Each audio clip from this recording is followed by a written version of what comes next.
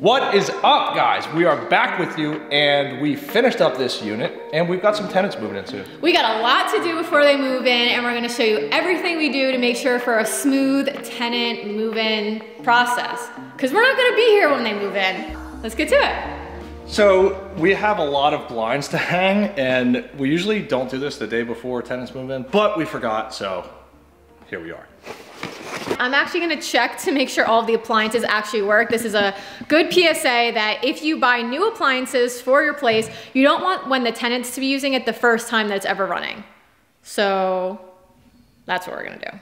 So for like the stove, I'm just gonna preheat it. For the dishwasher, I'm just gonna turn it on. Good sign. So the dishwasher actually just started flashing H2O, which we think means it's not getting water. I think I just have to turn the valve on under the sink. Yep, that was the problem, this water line. There we go. While that warms up and that runs, we're also going to do a load of laundry. We're not really multitasking, we just want to make sure that the dryer and the washer work. Come on, buddy.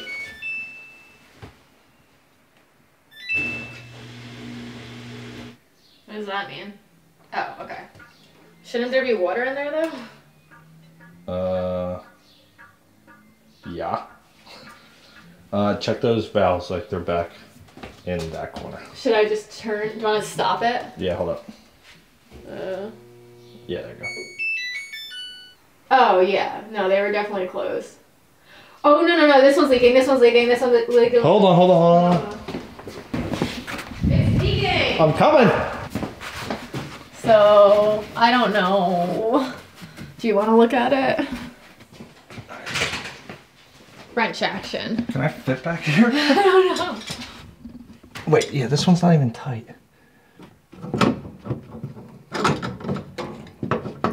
Okay. Good? Yeah. Okay. Jeez.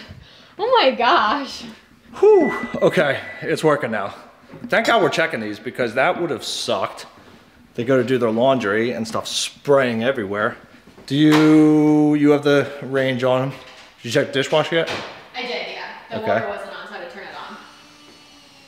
The what, like the valve wasn't on? Under the sink, yeah. Jesus. Yeah. All right, so there's two things. Yeah. I mean, if you just think about it, like these are all of the calls we would have gotten as soon as the tenants are moving in. Yeah. And it's just glad that we're figuring them out now. Lauren already checked the heat. I want to check the air conditioning and make sure that it's working. Because you have a smart thermostat right there. Yeah. Let's just turn it down. Okay, it just kicked on. Oh yeah. Yeah? Nice. And then we got Jake out there. If you guys have been following along with our front porch debacle, we're making progress, people. That's a hole. Oh, Kai, he has a hole digger thing. Post hole there? Yeah. All right, good. I'm gonna borrow that. Hi, Jake. Oh, hey. I'm like, where the hell? Speaking of HVAC though, what we are also gonna do is we're gonna change the filter that are in the truck still. Bodie is so jealous that we won't let him in here. This is gonna be a new puppy's house, not your house. Hi, buddy. Not allowed in, bro.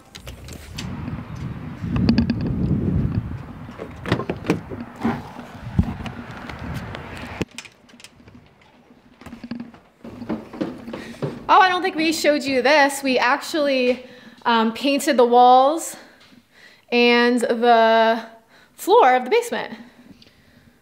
This way it just doesn't look like a scary basement, a little fresher.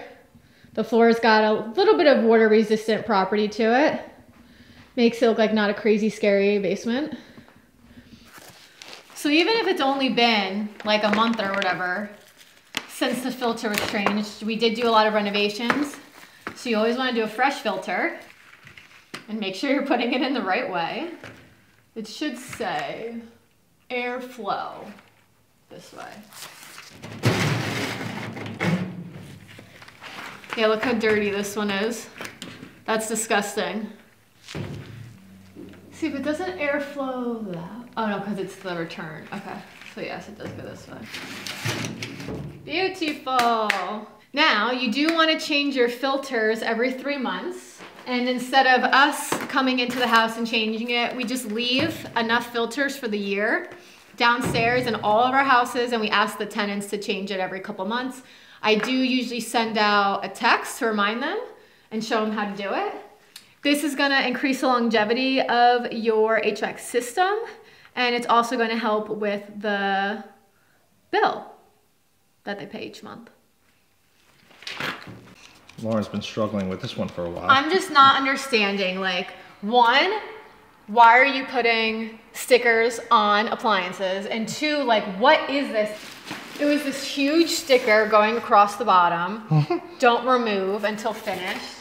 And it is like, we've tried vegetable oil, Glue Gun, razors. We need chemicals. We're gonna do like a hair dryer, I think. I don't know. One eternity later.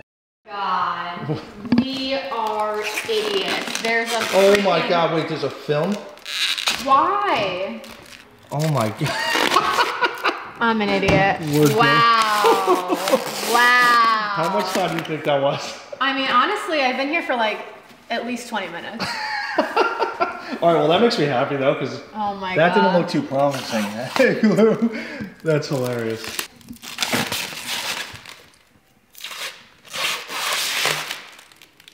All right, the oven preheated. Cancel that. Dishwasher ran, that's great. And it's also good to run your oven because we didn't know this, but new ovens smell pretty bad. It like kind of smells like a gassy, plasticky smell. And it's nothing bad. There's no plastic in the stove. There's no gas leaking. It's just kind of like the smell of a new stove. So if you can do that once prior to the tenants doing it, that could prevent a call as well. The other thing we like to do before a tenant moves in is mark out where the water main and the main gas shutoff is. So let's go do that. This is really just in case there's an emergency. If they call me and are like, yo, we have water leaking everywhere, I can say, run down to the basement, it's marked with a blue tag, just turn it off. So we'll start with the water with a nice blue tag. Now we'll do the gas. Now there really should be no reason why they ever have to turn the gas off, ever. I guess better safe than sorry. The water is the one I really like them to know where they're at. So if you have like a multifamily unit, for example, our triplex, when you go into the basement, there's water lines everywhere, there's valves everywhere. We labeled those to make sure we knew which ones went to what unit, so that if the second floor tenant had to go down, they didn't have to shut the main off, they could just shut the water off to their entire unit. Kyle's dad killed it. We got blinds. We got blinds. Blinds. Blinds. Blinds, blinds, blinds. There are 26 windows in this house, and Kyle's dad just banged out all the blinds. He's the best. People always ask where we get our blinds from. Because I always forget about them, we end up just getting them from Home Depot. They are the Hampton Bay 1-inch vinyl blinds. We really like these because they don't have the drawstring. You just like pull them up and down. And they are custom cut in store. We hate it when blinds don't fit windows correctly, so we do splurge the extra couple bucks per blind to be able to get it custom cut. And we love these because you just pull and push instead of having that like drawstring that gets stuck. So we really like them. They're a little bit more expensive. I think next time when I actually remember that we need blinds, I'm gonna try to order them from somewhere and try to save a little bit of money, but of course I had a coupon. And because we bought so many, we got a bulk discount. So here's that. You know what these like whole cement tubes look like? What? They kind of look like the Pillsbury Doughboy biscuit cans. Oh, okay, yeah. Like I feel like if I press my thumbs up against them, out will pop a fluffy dough ready to be cooked. So we're putting up a Bluetooth doorbell. We haven't really ever ran wire for doorbells, and we usually like tear everything out and then don't think about it until way later, but this is super loud. That's it. And then we leave them a couple extra batteries in their welcome basket, just in case it dies, but we haven't had them die yet. Careful, don't fall down. All right, I gotta put this on first. Kyle's just caulking a few little spots and we're in the home stretch. So now I'm just going to do a little bit of touch-up painting. Then we clean, take some photos, and that's it.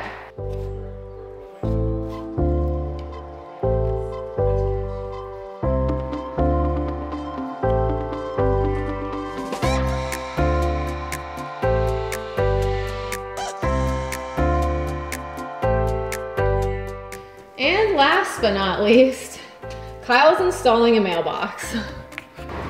When they started demoing the deck, we took the mailbox out, and then we realized that the tenants didn't have a mailbox. So Kyle's temporarily putting one in over there until the deck is complete.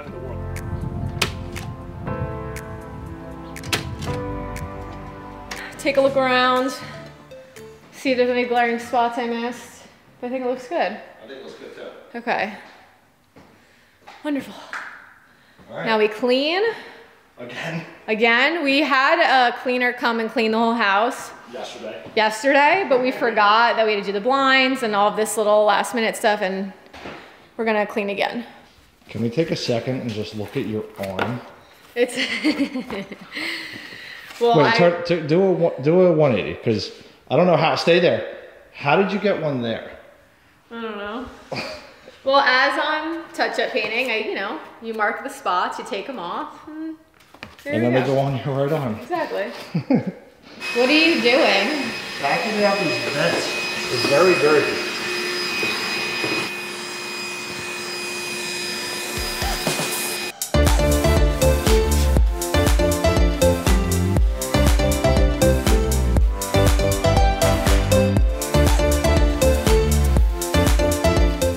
The last garbage bag to leave this place. Cheers to many new memories. And then dash Lauren, Kyle, and Bodie. Now we know tenant welcome baskets are always very controversial. We like to give them. We just feel it starts the relationship off on the right foot, and that's what we do. So I used to do stuff a little bit more extravagant. Now we're just doing toilet paper rolls, furniture pads to protect our floors. This couple has a dog, so we're doing a little bit of treat action and a rib bone. And then we are gonna walk into town and go get a gift card to a local pizzeria, so maybe they can have snacks on us their first night. That's it for us tonight, but there's still 2 more things we do before a tenant moves in, and we'll wrap up the list tomorrow morning. What is up, everyone? We are back with you. We got all that stuff done yesterday and we were exhausted. But we got 2 big things we still got to do before the tenants move in, so let's go do them. So before the tenants move in, you want to take pictures of everything. Now, because this is a new home, there's not a lot of gashes or holes in the walls or anything wrong, but basically you want to take photos of the current condition of the property so that when you fill out the move-in inspection checklist, you know exactly what you need. And then I'll actually send these photos to the tenants and make them, just reply an email just saying like, yep, we got them, we looked at them. This way you have documentation of what the unit looked like before the tenants moved in photos and in writing. So I try to do wide shots of each room, and then I'll do little details. So for example, if there's like a ding in the floor or in the countertop, I'll make sure I take a close-up of that as well. And the last thing that we have to do is hope that this thing fits on the doorknob. Does it? Yeah, dude, this thing doesn't fit on here. So, plan B. I could put it on here. That works. Now. Woo! We're done, officially. So now basically I'm going to send the final email to the tenants, letting them the code to the lockbox, setting them the photos and the property moving condition report. And then that's it. We're actually gonna head down the shore. We're not gonna be here when they move in. We're gonna give them their own space. It just feels so good that in here is done. This is crazy. It is crazy. It's kind of surreal. I know. And until the porch and deck are done, I'm still not completely like done with this project. If you guys want to see a full property walkthrough of this unit, empty house tour, join us next week. So you guys know the drill. Like, subscribe, do all those things, and we'll see you guys on next one. Peace.